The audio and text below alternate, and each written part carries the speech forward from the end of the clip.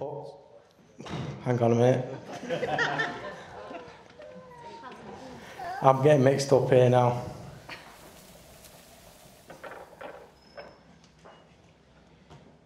You're a tight ass.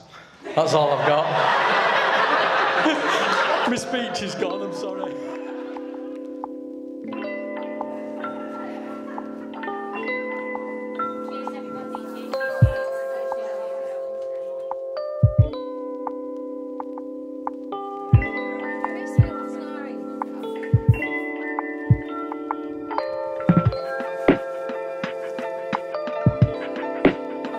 Sam, when we brought you home, we were so proud. All them years ago, a little bundle of joy into our home, and I never thought we'd be here so quick.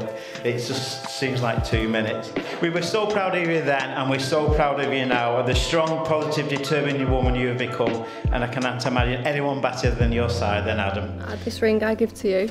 As a sign of the promises made. As a sign of the promises made. On this, our wedding day. On this, our wedding day. No, but seriously, I think we can all agree that Sammy looks absolutely unreal today.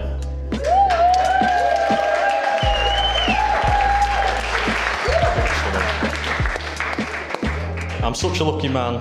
You're kind, caring and selfless. I absolutely adore you. But let's not forget, you're also ridiculously feisty. You keep me on my toes every single day.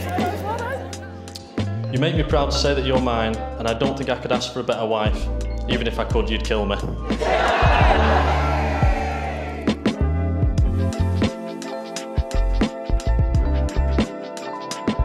When I told Adam that I'd be wearing the kilt, he said, "That sounds great, but what's the tartan?"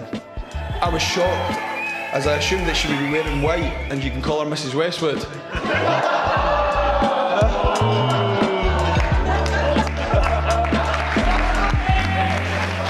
I practically wouldn't see Adam if it wasn't for Sam, so thank you for arranging all the play dates. It's much appreciated. I just want to say congratulations, and I'm really proud of him.